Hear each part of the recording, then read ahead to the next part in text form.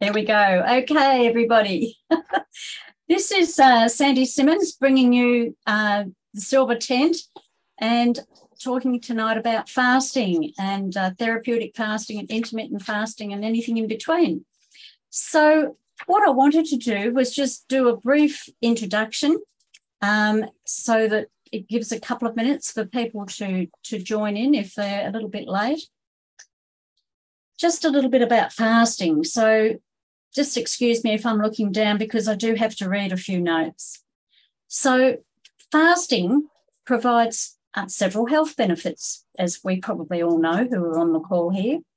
So it includes weight loss, blood sugar control, and protection against medical conditions like cancer and neurodegenerative diseases. So despite its recent surge in popularity, fasting is a practice that dates back centuries and plays a central role in many cultures and religions in various formats. And really, it's all about, giving the digestive system a rest and allowing our bodies to do a bit of regeneration. So that's the basics of fasting, really. So fasting causes your body to begin multiple cellular repair processes, which are beneficial for not only your body, but your mind. This includes the removal of waste material from cells and protecting against immune system damage. There's a word that's bandied around a little bit, which I just thought I'd explain what that is in case anyone's heard of it, but they're not quite sure what it is. And it's autophagy, and I hope I've said that right because I'm down here in Australia. We might pronounce it different. But so you may or may not have heard it or come across it, but it simply means the destruction of damaged or redundant cellular components occurring in the vacuoles within the cell. Now, vacuoles are the components of the cell that collect and remove waste. So basically, it's just autophagy is just saying this is what fasting does. Okay, it helps to remove waste. So I have a little caution here, just to start off with. And if anyone doesn't follow a particular fasting program or is being supported, there is always the propensity to go too far and cause damage rather than enhancing your organs in the body. That's just a little caution that I give people because I've had to rescue quite a number of people, but I'm talking about long fasting, of water fasting, or people have just gone off on their own tangent and it's the first time they've done it and they're just, oh, I feel so good, I'll just keep doing it. So, there's always a caution there to be really mindful and to make sure that you've researched well or that you have someone supporting you. So without any further ado, I'm going to go around to our lovely panel who've joined us tonight and get them to introduce themselves, say where they're from and why they joined the panel tonight. So I'm going to go over to Patricia first. Hi, yes, I'm Patricia Cherry, informally known as Trish. I've been fasting intermittently now for about 18 months. I started out not really understanding what clean fasting meant until I came across a woman called Jen Stevens, who wrote a book called Delay, Don't Deny, and another book called Fast, Feast, Repeat. And she pointed out how important it is to clean fast. Since then, clean fasting, by the way, is nothing that even resembles food, even with taste. Ever since then, which was October last year, I've gone great guns, and I love fasting. I don't get hungry, and if I do, I remember that it's only for a few minutes. It'll soon pass, but I don't go for long fasts. My fasting protocol is around anything from 16:8 to 24. I'm sure that'll be explained as we go on. It will. So thank you, Patricia. Let's go over to Katie. Hello there. I'm Katie. I live in the south of England, actually, and I've been interested in all things sort of natural health for over 30 years. And I basically experiment on myself, really, before trying anything else. And I've done various types of fasting. I've tried sort of mono diet type things where, you know, I think the first time I thought, oh, I can't possibly do just water. So I tried with just a single fruit for a few days, but I was so bored after 3 days, I swapped it for another one for the following 2 days. But that was really effective in terms of sort of cleansing effect on my intestines. I've also done sort of raw food.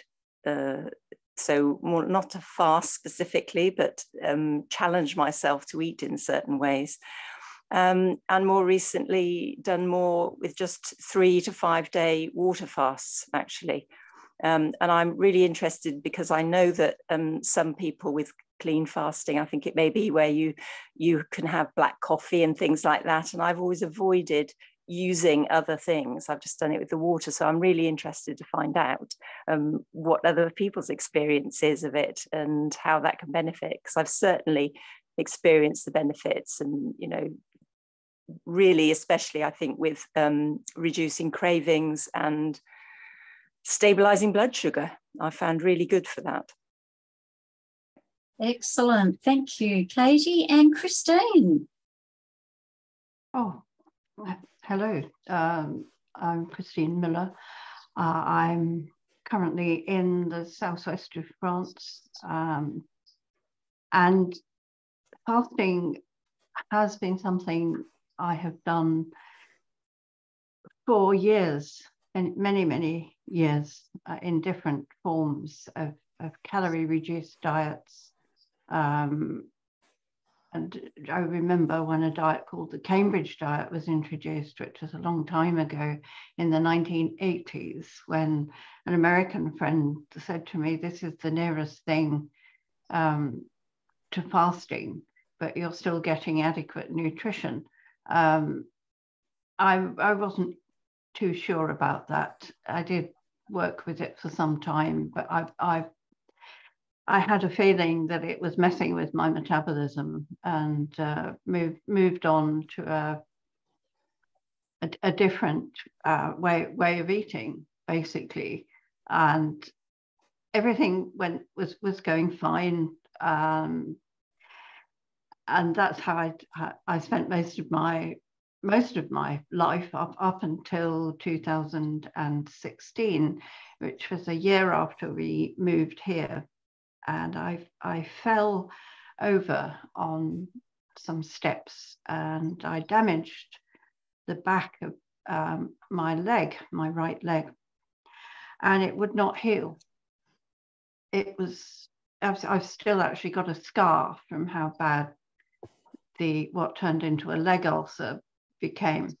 And I was being given multiple different types of antibiotics, creams, and nothing was working. And ultimately, I found a more enlightened doctor here in France. And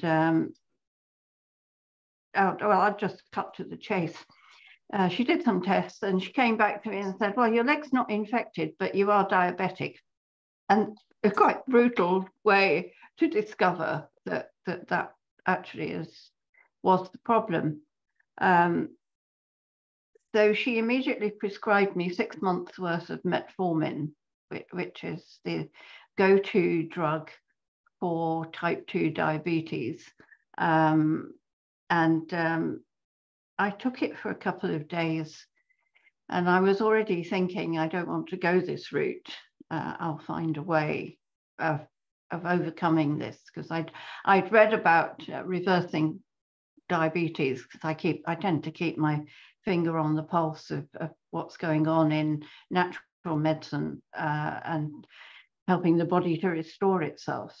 So I searched around and found a lot of really useful information. There was a massive study had taken place at Newcastle University through Professor Roy Taylor, using what really amounts to fasting, putting people on a very limited low carbohydrate diet, under 600 calories a day, and avoiding carbohydrates wherever possible. And I took that and I adapted it. I adapted it by using Michael Mosley's book, The 8-Week Blood Sugar Diet, and came up with my own system that suits my body, my metabolism, and that ultimately came down to intermittent fasting. So I would not eat anything before either midday or 1 o'clock, at which point my pattern became that I had 2 scrambled eggs and a tomato almost every day, because I just loved it and it made me feel good. And then whatever calories were left over, an evening meal with my family. And I pursued that, and within 4 weeks my blood sugar had normalized, and I was out not only a pre-diabetic but completely down from a blood sugar reading which was 9.6 down to 5.6, and I've kept that up. I never eat anything before midday now. I'm very sparing of what I do eat. I do, living in France, I do have glasses of wine. I do allow myself, I do extend the calorific intake now. I don't stick to 500 or 600, but that long period of fasting from say 7 o'clock in the evening until midday or 1 o'clock the following day is a pattern that I've kept going, and my blood sugars remained within the bounds. It's absolutely fine. At the time, I lost an awful lot of weight, and that's where I am. I just feel that the pattern, one has to do what suits your own metabolism. Oh, and the leg got better, by the way, so that was even better. Exactly. Everybody's different, aren't they? Absolutely. Okay, so thank you for sharing that, Christine. So I'm just going to run through the different types of fasting that there is. I'm sure most people will be familiar with intermittent fasting, but I'm just going to run through a few things. So if there's anybody on here who doesn't know about it and who's listening, they've got a bit more of an idea. So here again, I'm reading, so sorry if I'm not looking at you. So intermittent fasting involves cycling between periods of fasting and normal eating. And there are several different patterns, as Christine pertained to. The most common is 12-12 and 16-8. Now, what that means is people eat, say, between 7 in the morning and 7 at night, and then they don't eat for the rest of the evening or until the next morning. Or you can do 16-8, and that just means that you only eat for 8 hours during the day, and you're leaving your body to rest, your digestive system, for 16 hours.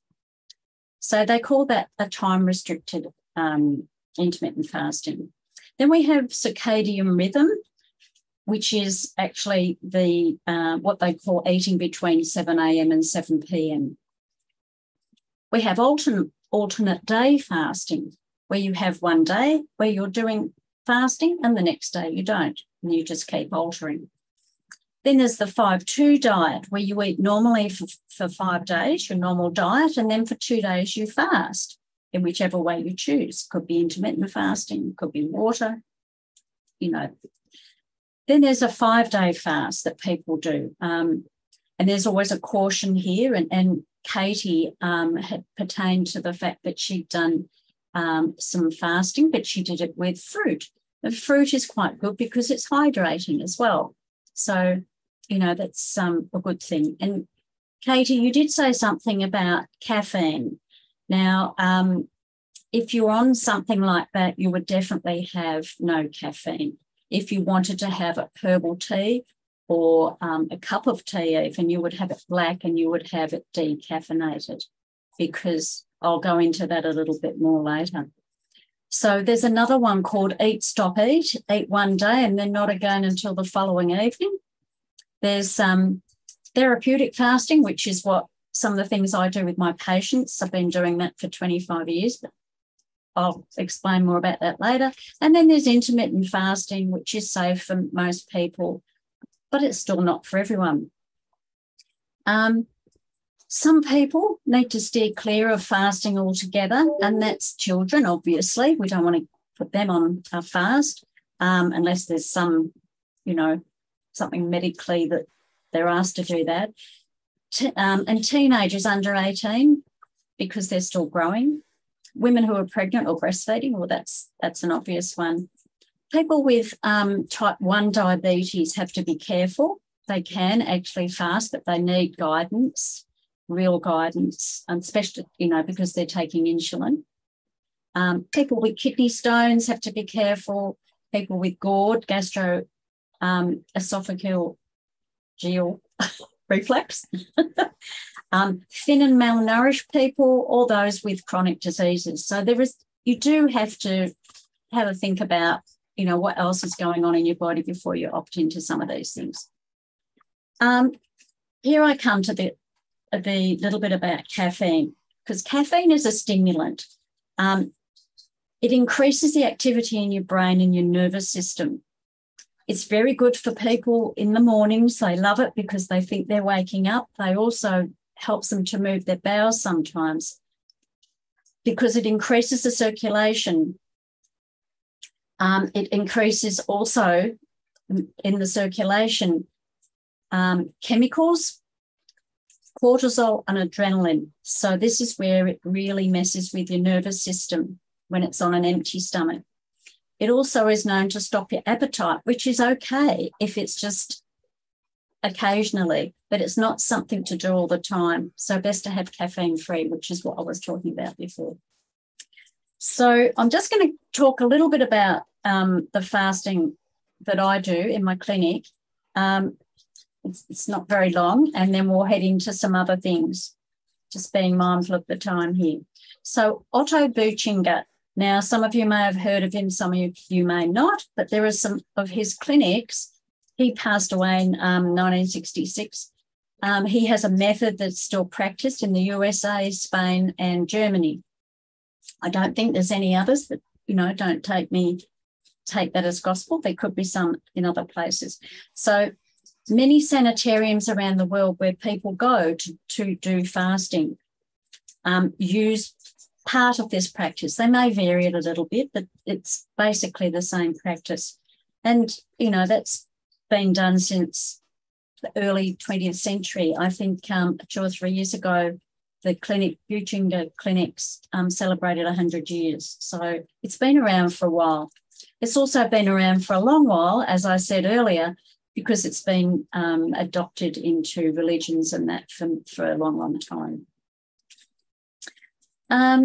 So when we're talking about the Buchinger way of fasting, and there's many different doctors in the past, I can read them all off, but I won't, but we'll just use him as an example. They avoid all solid food. They only have vegetable broth, teas, herbal teas, juices, and water. And the fasting period can last 5 days or more. So this is their principles of what they do with their fasting.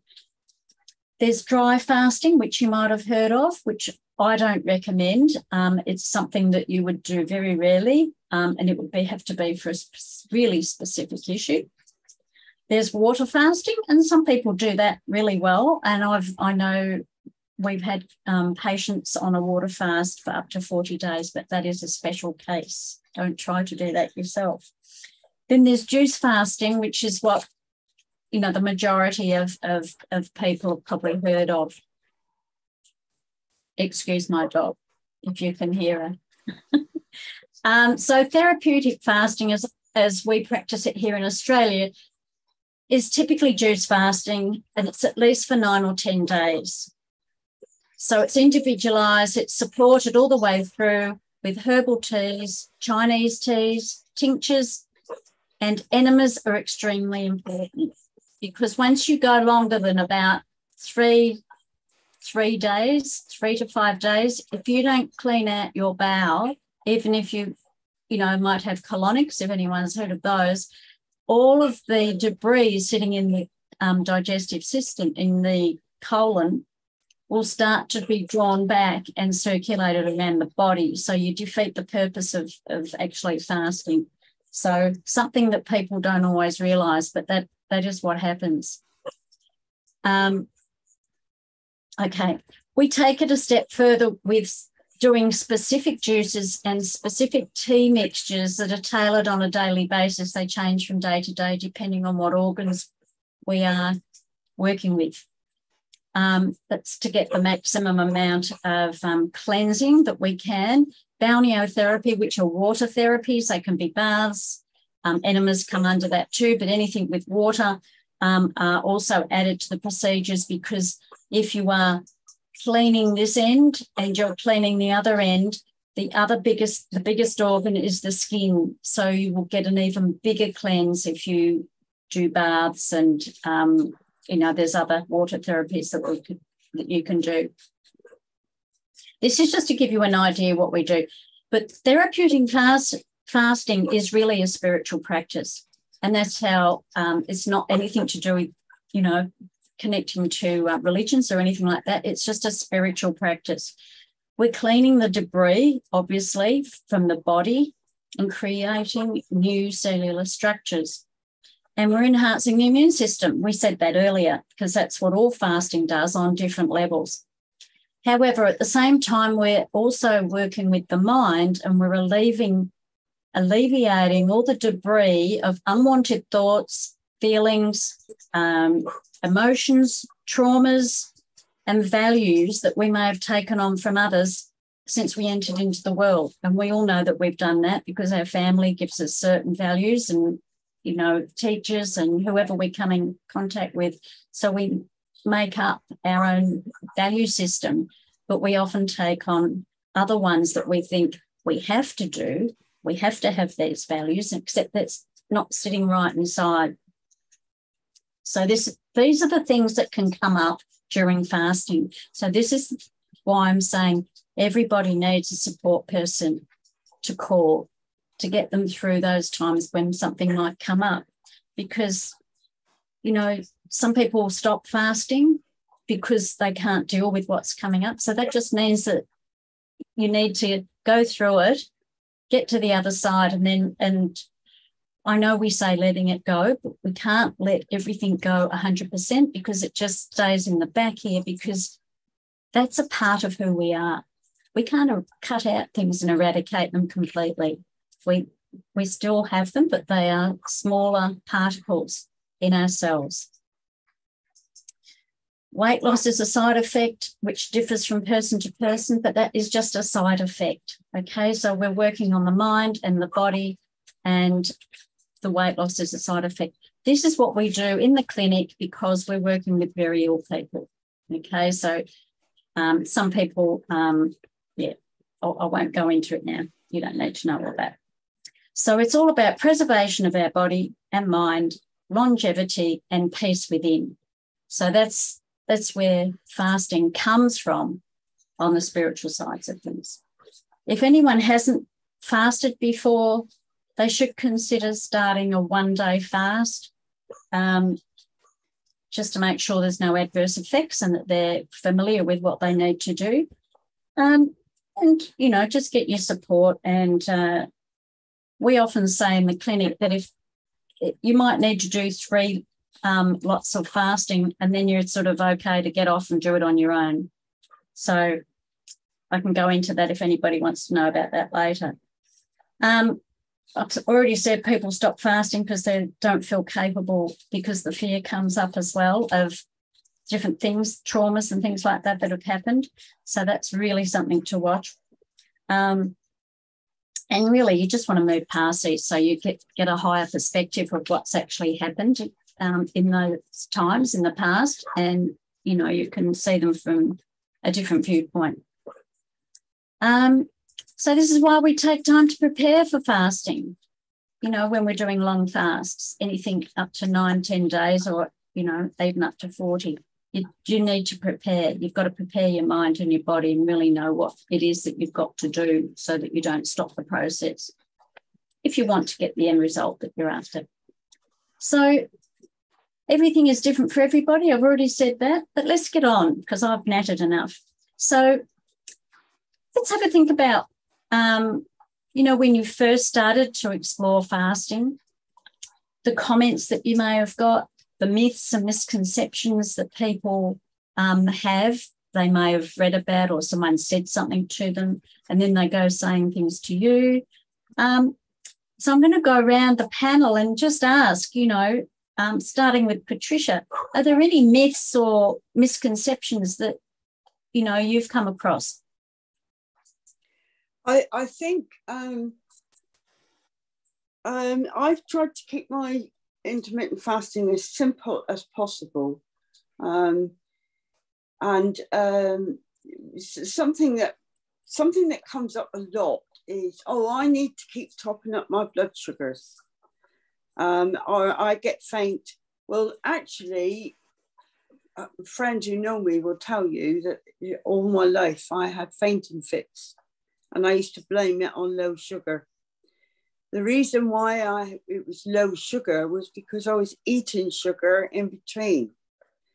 So when you don't have sugar and you don't keep topping up your sugar levels all the time, it actually balances out your sugar levels. People worry that if they're diabetic, I really need to keep my sugar. But as you said, Sandy, it's type 1 diabetes you need to worry about more than type 2. Also, you do need to watch if you're on metformin, you do need to watch what levels of metformin you're taking, because otherwise you could push your sugar levels too low, because the metformin is working as well as the fast. So you need to be watching what medication you're on. And I think that's the biggest myth. The other myth is that, oh, it's binging and starving, but actually it's not. Because what happens, and what certainly happened for me, was that it balanced out my appetite control. And I find now that I eat a lot less than I did. At one time, I used to binge and starve, but that's not what fasting is. Fasting is about giving your body a rest in between. For me, there has still been sometimes, just from time to time, there's that little devil that comes in and says, you've just eaten too much, you're binging and starving. But actually, it's for a lot of people with intermittent fasting, it's losing what we call the diet brain. And if you've been like me, 60 years of dieting and 60 years of binging and starving, the old diet brain comes in and says you shouldn't be eating that. That's fattening and so on. But I was only listening to a podcast this morning by Jen Stevens again, and she was saying that a lot of people are under the impression that when you're eating, eat as much as you can to top yourself up for fasting. But it doesn't work that way. So yes, you can easily fall into the binging and fasting thing if you're not careful. But I find that it's actually control. It's given me appetite control, and I eat a lot less now, naturally, without counting calories, than I did before in all those years of yo-yo dieting. Excellent. That's great news. Okay. Katie, what myths and misconceptions have you come across? Well, I suppose I've always tended to be this sort of stature. And so obviously people go, oh my goodness, you're too slim to fast, you'll waste away, you know, because I haven't got any spare on me anyway. But actually I found, the only time I found I was really losing weight was when I did a month of raw food. But I never felt hungry because I was eating so much basically fruit and veg in various forms, plus organic brown rice. I think I added in part way. And it was, yeah, but it was amazing. I just didn't feel there was so much fiber there that I never felt hungry once. That's another thing which I was a bit fearful about, if I'm honest, because I do have quite a large appetite. So certainly if you're doing, I tend to do smoothie type fasting rather than juice, and then I've got the fiber. Otherwise I feel I have to sort of take psyllium husks and, you know, these fiber that just passes through. So as you were saying, you get stuff out of the body and it's not slooshing around. So certainly, yeah, I didn't feel that I wasted away at all. And the other thing that has been very interesting for me is that I've fallen in the last year or so into mainly doing intermittent fasting. So it does vary. I'm not very strict about the times, but it's at least 12 hours and up to 16. And I find that a bit like you, really, I make myself a big plate of salad for around midday and have a couple of eggs scrambled or in an omelette. And I just love that. It seems like such a great way to break the fast, if you like. And this has been a revelation because I was such a big fan, once I'd stabilized my blood sugar with removing a lot of sugar, was that you need carbs and things in the morning. And for 25 years, I made my own muesli and porridge, put loads of seeds, dried fruit, fresh fruit, and really enjoyed it. And then I thought, actually, it makes absolutely zero difference. I was really reluctant. I was hanging on to it because I loved it so much. But I let it go. And actually, it's just as good having other things. So really, I think it's about experimenting. And exactly as you were saying earlier, find something that works for you, as Christine mentioned, because you could really be surprised by what works for you. Yeah. Excellent. That's good. Okay, Christine, what myths and misconceptions have you come across? Well, I think I've encountered what most people who diet and who fast encounter, which is that can't be good for you. Breakfast is the king. Yeah, how can you, your body needs a lot of carbohydrate. How can you possibly manage without carbohydrate? And learning to counter those comments with experience and with results is very important, I feel. There are, as we would all know, because we are experienced at fasting, that the first, if you're doing, if you're changing your diet, I think in any way, and quite radically, and going for reduced calories or no calories, there are side effects. You do, I think from what I've heard and my own experience, headaches and just generally feeling quite weak and woozy and needing time you're asking your body and your mind and your spirit to go through big changes, and you have to be patient with the process. And I suppose I always make sure that I'm drinking vast amounts of water anyway, because for one thing, it helps with, if there are, in the beginning stages, if there are pangs of hunger, then drinking, I think we often feel that we're hungry when we're thirsty. Don't we forget to drink enough? And so I do still drink masses of water. I usually would have a 1.5 litre bottle of water sitting beside me. I've also been through the pattern of dieting, yo-yo dieting for many years, but particularly after the birth of my second child, where my metabolism seemed to shift. And it would, there would be a lot of supposedly helpful advice about what to do. But it usually involved a lot of carbohydrate. And it's really since I gave up on carbohydrate that I found a vast difference, not only in my body itself, but in my energy levels and the way I generally feel. I was working in another capacity with a neurologist who had a patient, a teenager, and who was suffering from anxiety and depression. And she did this experiment. She found out what this young woman's diet was. And it largely consisted of a lot of junk food, basically, and a lot of McDonald's and that type of food. And she said, "I'll tell you what, we'll swap diets for 2 weeks. I'll eat what you eat, and you eat the recommended diet that I'm going to give you."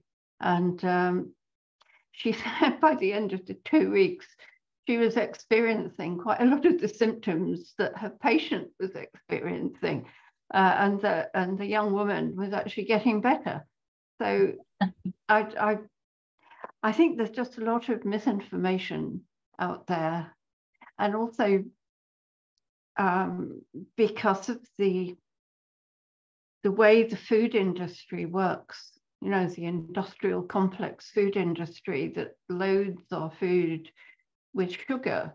You know, we went into this low fat thing. We'll have fat free and low fat, but in order to keep the flavor, the foods were all loaded with sugar, and that is one of the big challenges of this diabetes and obesity epidemic is hidden sugar. It's the hidden sugars and that type of thing that we live with. I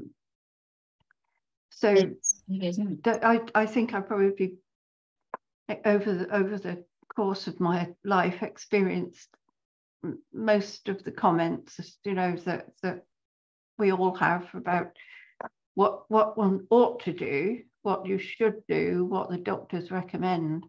But I think one needs to look for enlightened medical information rather than following what the government or the food processing industry tells you ought to be having. And one of the things that I feel is vitally important, if you are operating on a reduced calorie and a reduced scope of food, is to make sure that you take appropriate supplements. You know, I tackled my diabetes by adding cinnamon, chromium picolinate, turmeric, and various other supergymnema, various supplements that are known to help with the sugar aspects of stabilizing your blood sugar. Yeah, it's great, isn't it, what we can do? It's just, yeah, it's not the run of the mill, but hopefully it'll get more prevalent and people will write and people will read more about what to do. I'm just going to go through, thanks, Christine. I'm just going to go through, I've got a couple of other things here. So I've got, this is just a list of myths that I found. So intermittent fasting essentially means skipping breakfast. These are the things people are misinformed about. It's the miracle cure for all weight loss. And all intermittent fasting is the same. So they haven't sort of delved into it. It's just what they've heard. And it's good for everyone. You should eat anything you want during the eating window. So you can eat whatever you like and, you know, going to get the same result. Perhaps not. It repairs your mental alertness and focus. It can impair your mental alertness and focus, which is a misnomer because it actually helps. It slows down your metabolism. It makes you overindulge. We've just talked about that, and we've got a question about that, so I'll have a chat about that in a sec. You're supposed to restrict your water intake during the fasting window. Well, when you're actually fasting, you're usually asleep. So, that's not too hard to do anyway. And it puts your body into starvation mode. They're basically things that we've already mentioned. But we do have a question that I have here, and it's from Lorna. So thanks for being here, Lorna, and listening. Are there any tips for the regulation of appetite when using intermittent fasting? Now, one of the things Christine actually mentioned is sometimes we think we're hungry, but we're actually thirsty. So one of the tricks is that you can always go and have a glass of water if you believe you're feeling hungry, and give it 5 minutes or so, and then see if you're still hungry. It could be just that you're thirsty. Some of the other things, if you do intermittent fasting, and I'm sure Patricia will agree with me here, is that once you get into it and you're doing it regularly and consistently, everything changes and balances out so that you don't have these appetite binges, which is what you were talking about before. So, I think that probably covers it. But when we go around again in a moment, we can maybe add something else if we think of it that can help Lorna. Now, just bear with me while I turn the page, which, excuse me, I'm not supposed to lick my finger now since that time when we're not supposed to do that, the last few years. So let's go around again, and, we've probably touched, and Christine's touched on a few things already for her, but what benefits extra benefits that you may not have already mentioned that helped you during fasting? Before we do that, I'm just going to say about what I've been doing. I've just done a 21-day juice fast and feel fabulous, obviously, and I do this every year, and I do monthly ones and daily ones, weekly ones, etc. But I'm walking the talk because I'm doing it with patients as well, but it helps me. I'm never taken any medications, and don't take too many supplements either, and it just keeps my body in check. But yeah, the benefits to me are that I get clarity, and I'm going to share something that I used to do when I was studying naturopathy, nutrition and other things. Before my exams, I would deliberately fast to get a clear head. I had teenagers on my own, and I was working 3 jobs and I was studying. So I needed to get clarity. And that was one of the uses that I used my fasting for, was to get my head clear. Obviously has other benefits too. My skin gets, into a beautiful, lovely, silky state, getting rid of any bumps and etc. It always feels good. So that's just from my perspective.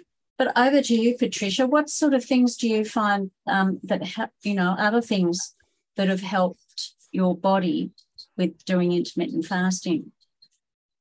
Definitely more clarity, and also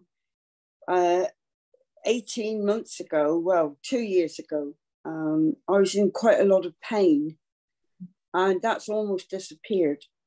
Yeah. I do get the occasional flare up, but it's certainly not on, the pain is gone from all the places that I used to have. The only pain I get now is repetitive injury kind of things, a sore wrist from too much knitting and crocheting and things like that. But definitely less pain than I was in, because of the fact that the inflammation has gone down. Yes, more clarity. I enjoy the feeling of lightness that my body experiences. I haven't actually lost weight from being an intermittent faster, which is the reason why I went into it in the first place. But because there's so many other benefits, I'm not interested in losing weight. And I also found that I don't really need to anyway. My body is happy as it is. So, yeah, I mean, and also I've always been hooked on weighing myself. I don't weigh myself now, maybe occasionally, just see how it's going. So I used to be a slave to the scales, but I'm not anymore. It doesn't matter. I go by my clothes. If my clothes are getting too tight, I maybe will cut down a little bit when I am eating. But other than that, I just feel free of all those dieting years when I was obeying rules. And I haven't got any more rules in my life now. I do what my body loves. Excellent. That's wonderful news. Katie, what about you? Well, it's interesting. That struck a chord with me to some extent. And it's partly really the mentally letting go of food, this idea of food, and, you know, especially things like breakfast, which was always a good thing. I loved my porridge and muesli breakfast. So thinking, intermittent fasting, I'm not going to be able to eat that sort of thing. It was, you know, it felt like a huge step to do that. But I thought, well, you know, just give this a go. And I think that letting go of food for a while has been good in other respects. It's been helping me to let go of other things as well. And it, ironically, there's more control. I feel that there's more control because I'm not getting cravings that I used to. I mean, I've had pretty good nutritional approach really for the last 20 odd years, but I still notice that things like the dark chocolate content creeps up and it goes up. And then I think, whoa, I need to do a bit of cleansing here. And then I find it completely goes away.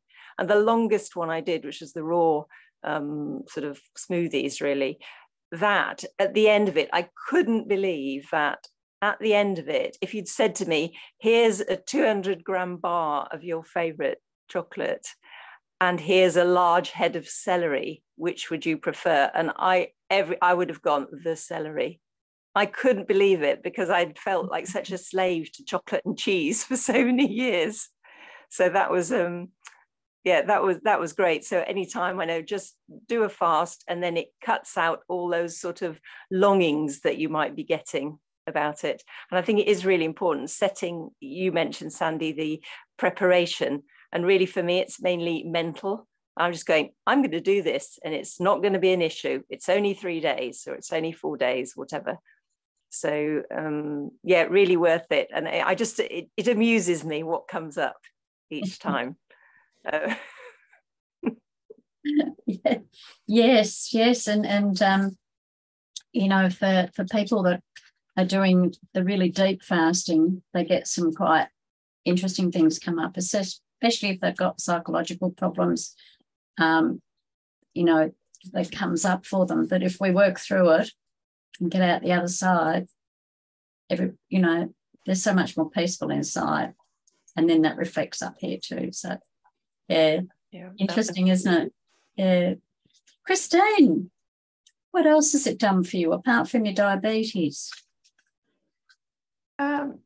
Well, certainly vastly improved energy levels, and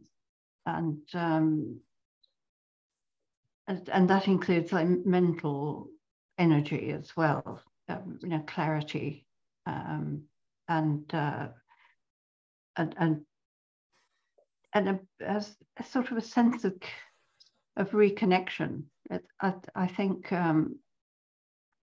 I think it takes, you know, I've always loved food and cooking and spent a lot of time planning meals and wanting to you know, give good dinner parties and all the rest of it. And it's like a freedom that I'll cook when I want to, rather than because I feel obligated to entertain people. So that's been a very interesting process for me.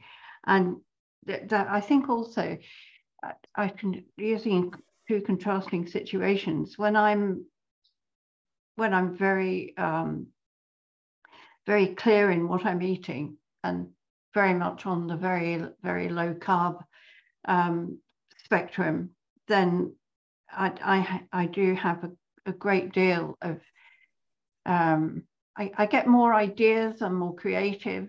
It's like a source, almost a source of inspiration in itself, because there's, and I'm going to relate this to something. I think there's,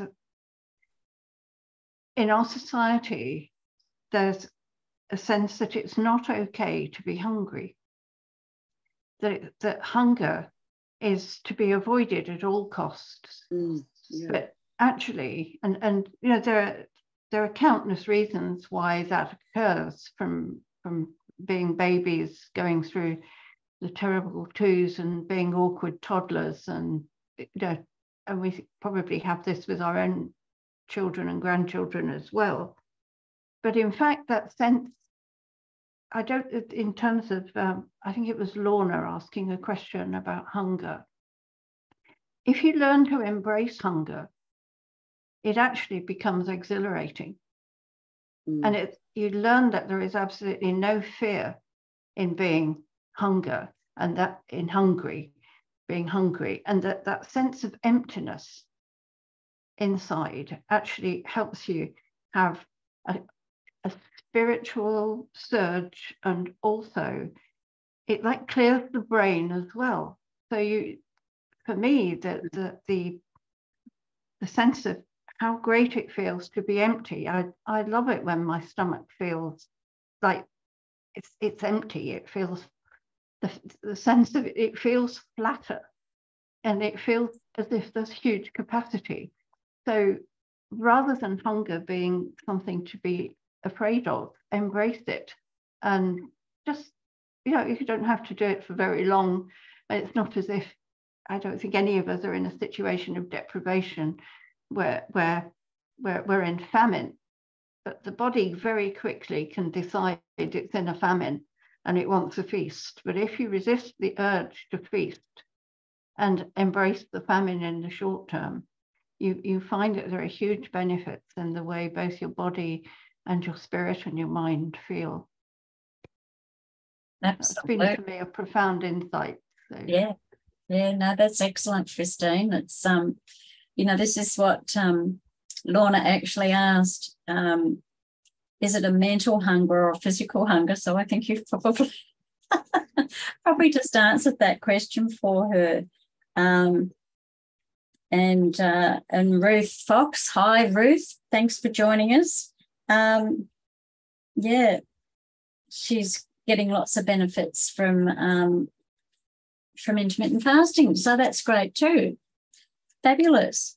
We've got 5 minutes left, so let's wrap this up. So I just want to mention, I said that I'd just done a 21-day fast, juice fast, and just for you to know, I won't be back on, if you want to call it a normal diet, I probably don't eat what everyone else does anyway, is 21 days. So I do the same as breaking the fast and go very slowly back onto foods, so broths to juices to soups, etc. So very slow getting back onto foods, because you've basically cleaned your body out like a baby's, and you don't want to treat it as if you go and have a nice ice cream or scones and jam and cream or something like that.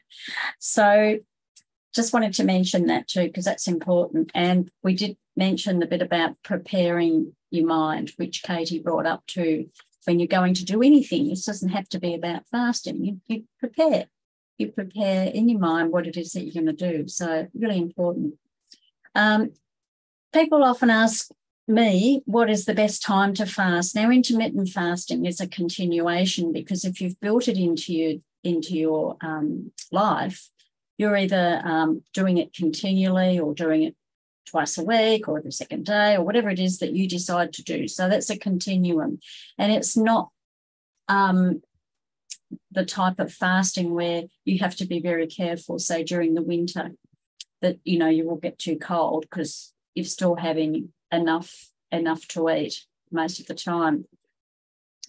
So really, the only times when you're doing longer fasting to be mindful is it's best in spring or early summer, and because your body is adapting much easier in these temperatures. It is in case our weather is changing, so just keep the temperatures in mind. So spring, early summer, autumn is good, early autumn, but not winter. I've already said that. Too cold, and not summer if it's really, really hot. So we're talking about prolonged fasting here. Too many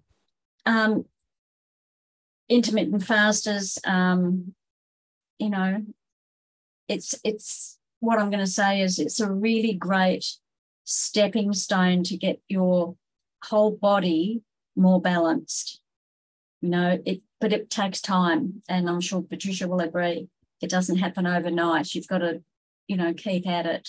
Sometimes we get all these negative comments from people because they've tried it for a day and it hasn't worked for them. So, you know, but they probably do that with a lot of things, those sorts of people. But you really have to build it into your daily regime, weekly regime. So, but it's really good because it helps your digestive and mental health, because we know that our digestion upset, our thoughts are upset. If our thoughts are upset, our, you know, emotions or anything else, then our digestion often gets upset. So it's really about keeping that balance and that calm persona going.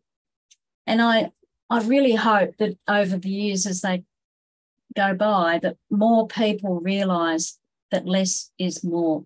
Eating less and better quality food, but they've got to understand what good quality food is too, is much better for their overall health. That's where I've always been coming from for the last 30, 40 years with my work. So for me, therapeutic fasting is my ultimate goal for myself and my patients, but remembering I'm working with some interesting cases.